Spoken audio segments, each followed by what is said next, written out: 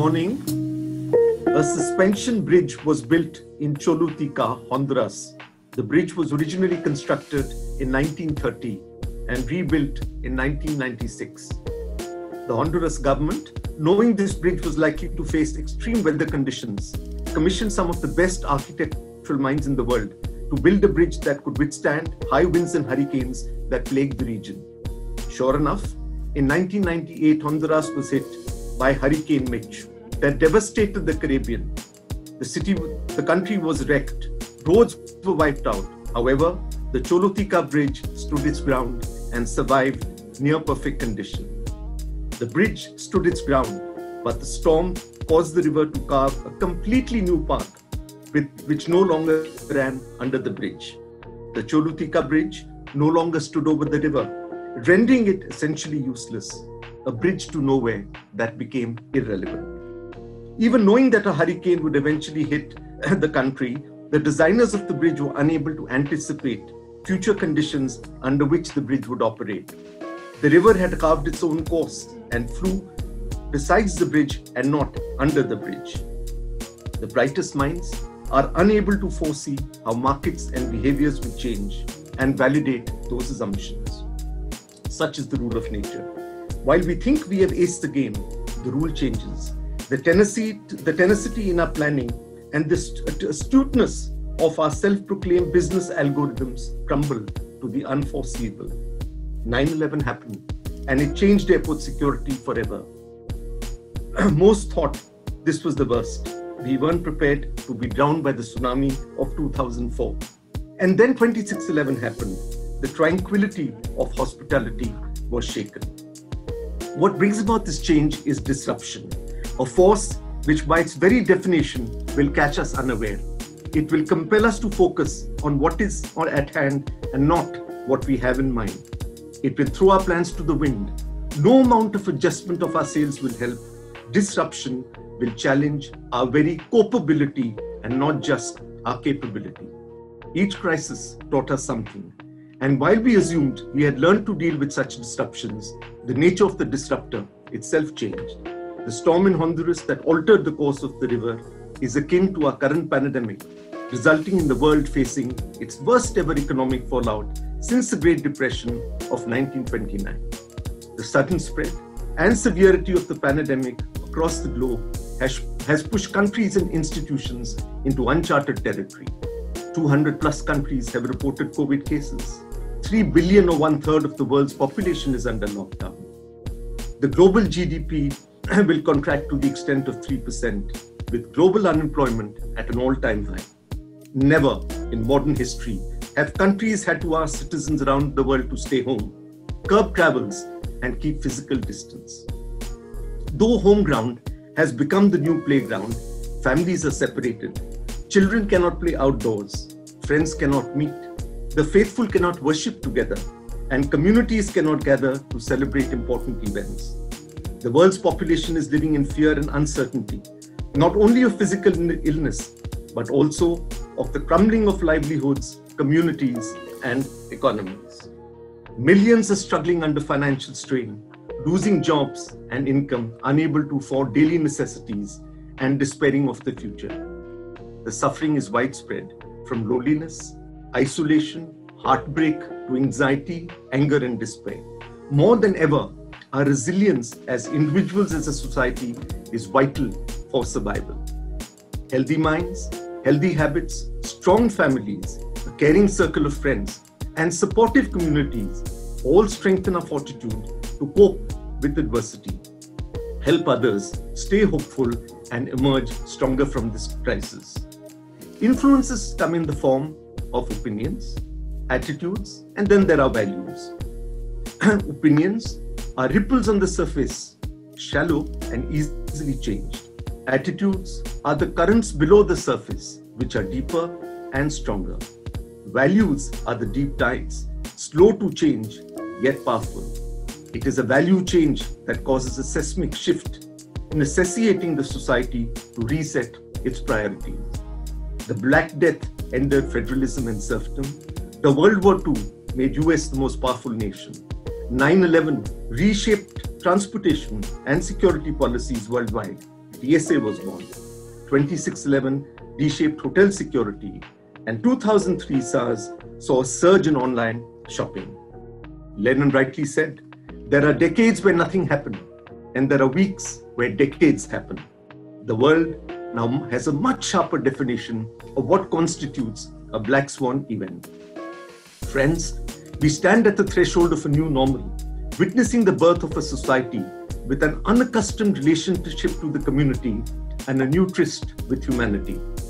Health and hygiene becomes paramount, ushering in a new era of hotel service, attempting to make the invisible visible with low touch, no touch, contact light sanitized protocols as they converge with social and physical distancing to establish a new norm. Hotels will have to redefine and repurpose their spaces, places, and experiences arising from the dual concern of distancing and disinfecting, yet striking the right balance between connect and space. In 1943, American psychologist Abraham Maslow established a theory of human motivation based on hierarchical classification of 5 human needs which drive human behavior. Over the past decades, the hotel industry has evolved from focusing on primarily basic needs to higher order psychological and experiential guest needs. COVID-19 has redirected the attention to revert to basic needs of cleanliness, safety, and security, albeit at an enhanced level. In our past lies a future is not about the hotel industry, but about reimagining tourism in its entirety. UN Secretary General Antonio Guterres has said that the global tourism industry has lost 320 billion in exports in the first 5 months of 2020, and 120 million jobs are at risk. A recent McKinsey study indicates that it will take 4 to 7 years for the $9 trillion tourism economy to return to the 2019 level. Remember, tourism relies on the same mobility that spreads the disease. COVID can touch you anywhere. It's not brand conscious and loves everyone equally.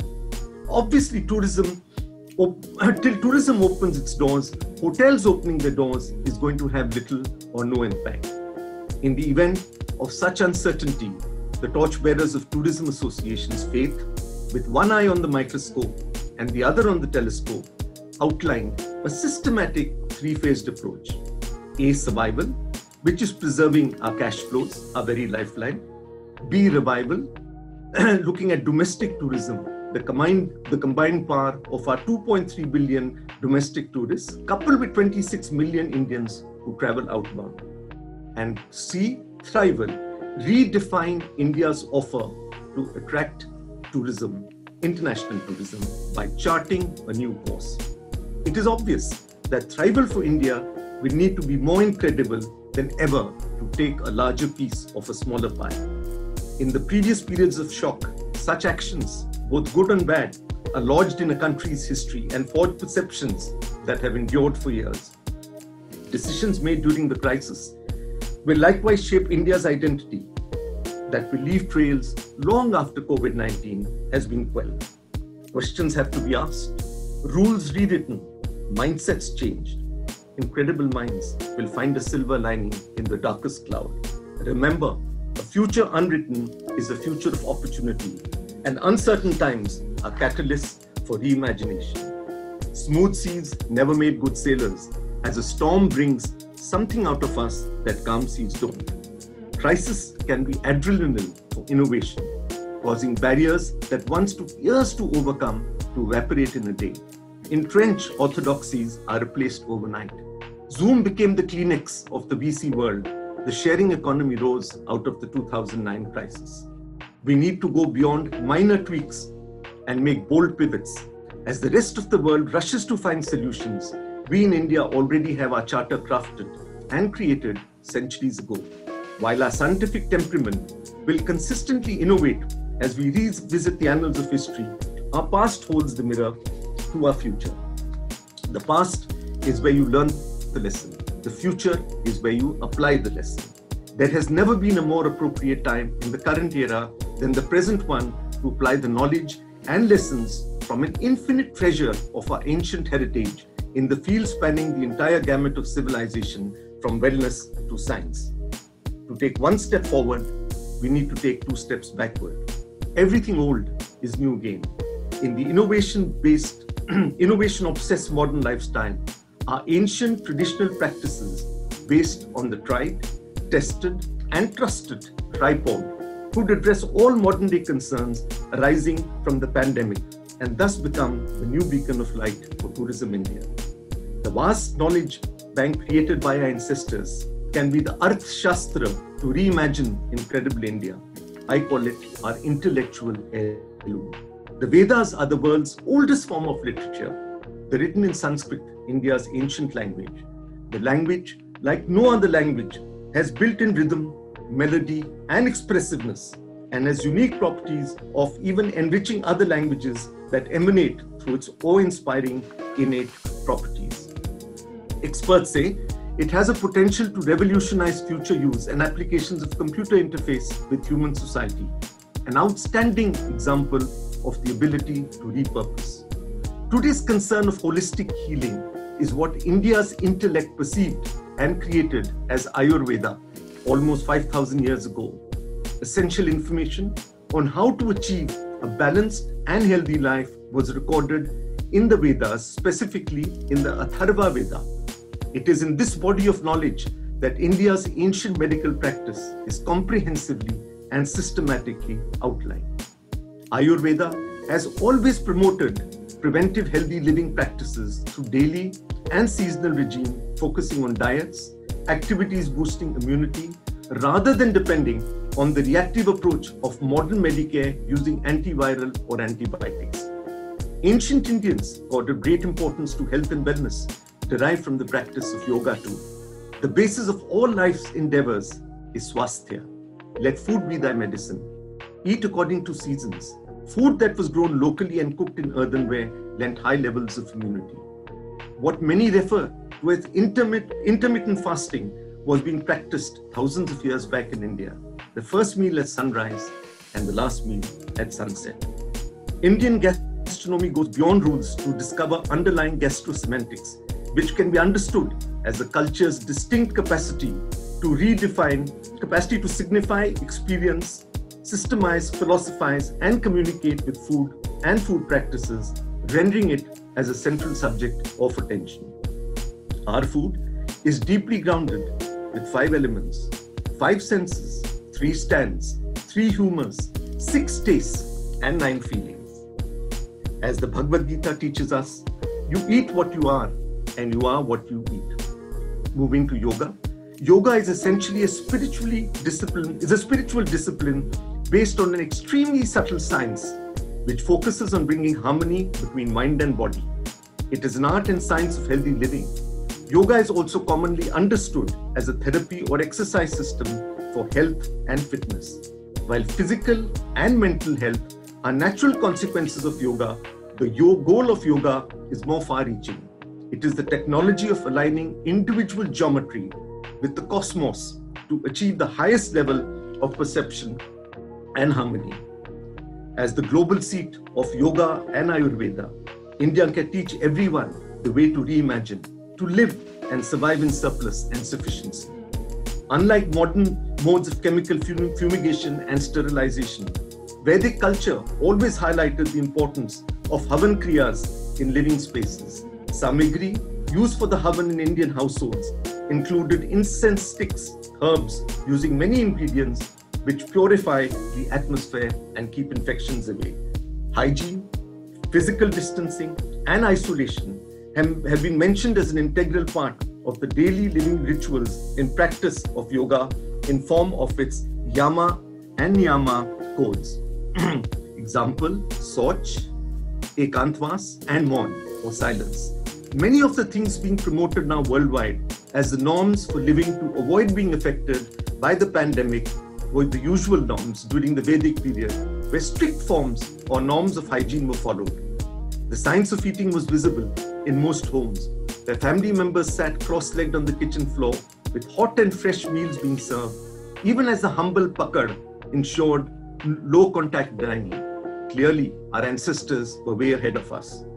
Washing hands, and a mouth rinse post meals was naturally inbuilt in the dining process. Spaces were designed to support these practices. We are now being told not to touch our eyes, nose without washing hands. In the Manusmriti, it is written, without a reason, don't touch your own indriyas, eyes, nose and ears. Annals of history show evidence of how self-sufficient India was. Megasthenes, the first ambassador to the world, who came between 350 and 290 BC, wrote that the Indians have abundant means of subsistence, exceeded in consequence the ordinary stature, and are distinguished by their proud bearing. They are also found to be very skilled in the arts, as might be expected of men who inhale pure air and drink the very finest water. In today's parlance, you may refer to this as sustainability. It should come as no surprise that India as a knowledge leader sought to share its intellect with the world, for our Vedic culture believed Vasudev Kutam Kam, meaning a world is one for all living and non-living entities. In the new normal, well-being will be addressed holistically. We cannot be individually well in a world that is unwell. Planetary care will be as important as personal care. Any efforts to save the planet ultimately equate to saving ourselves. Yat Pinde Tat Brahm Mande is an ancient Sanskrit verse from the Puranas. All that is outside you is within you. Whatever is in the microcosm is also in the macrocosm. Man is a miniature of nature and must learn to live in harmony. Therefore, wellness and sustainability are intertwined. Health is the new wealth. The pandemic has made us more aware of the critical importance of our own physical and mental resilience. Just-in-case principle being replaced by the just-in-time obsession. The new normal will be built on the foundations of health, safety, and sustainability. The more things change, the more they remain the same. As per Indian philosophy, Shad Darshan, that truth is revealed only when one becomes sheer observers to any situation, as a third-party observer who is not attached to either attaining the Shakshi Bhav, observing the current pandemic through the lens of Sakshi Bhav, it is quite evident that except the human race, rest of nature and its creatures are thriving and blooming during the COVID phase, with improved air quality, pure water channels, rivers or seas, clearer skies, dancing dolphins, renaissance of endangered flora and fauna. In a nutshell, Mother Nature is healing. The message is crystal clear. For modern human civilizations and its approach on sustainability, let's align with nature in absolute harmony to enhance immunity to avoid any such future episodes. This is where India can become incredible again. Create experiences that reduce anxiety and enhance well-being. India should own this space, bring the world to experience and learn what we have, create opportunities, forums, camps, and keep exposing the world to this, while infusing this into our current tourism treasure trove that already exists. Only in India is wellness multidimensional and proactive. It is physical, it is mental, it is emotional, it is spiritual, it is social, it is environmental. In sum, we need to blend our current tourism aspects with our ancient wisdom so that tourists can carry back a souvenir, a new skill of ways to harmonious living. A word of caution, anxiety remains high, and hence visible cues of safety and hygiene must be integrated in our message. Trust is the new currency. Moments of truth should be translated into moments of trust through certifications, etc., just has been done in countries like Singapore and Qatar. Last but not the least, a gentle reminder to all my industry colleagues, limiting contact need not limit warmth. We are not only providers of rooms and food, but are theaters of experience where guests want to live emotion. They crave experiences, specially personalized ones that will transport their senses to those different dimensions of happiness where memories are made. We must uphold our ethos of Atithi Devo Bhava. There cannot be a better example than our humble Namaste. I quote from a piece I wrote titled Ode to Service in the New Normal. With heartfelt compassion and empathy, amply proven, yet harking back into the beginning of time itself, rooted in a touching, contactless gesture that has stood the testimony of time, physical proximity notwithstanding. The Namaste, a gesture of supreme respect. The Namaste, silent yet powerful, distant yet connected, embodying within itself oneness of the soul. Thank you, Bhuvnesh, Anurag, and the entire BW team. I'm happy to have shared my thoughts with all of you at the 5th BW Hotelier India Hospitality Summits and Awards 2020, the IHA. A great initiative in its 5th year has come a long way in such a short time. Holding the awards during lockdown is indeed commendable. It demonstrates your commitment and sense of purpose. Both for the jury and the nominees, this event will be a case study in how this industry can come together at times of crisis. The virtual summit has some of the finest names in Indian hospitality. I have always relied in the power of an idea, and I'm sure each one of you will have many such to brighten the way forward. Before I end, friends, we are proud custodians of our industry. Travel will return because of an important shift in consumption, an accelerated pivot from buying things to buying experiences. Let not the current forces damage the very fiber of the service industry, and let us continue to serve with our hearts just as little Johnny does. Namaste.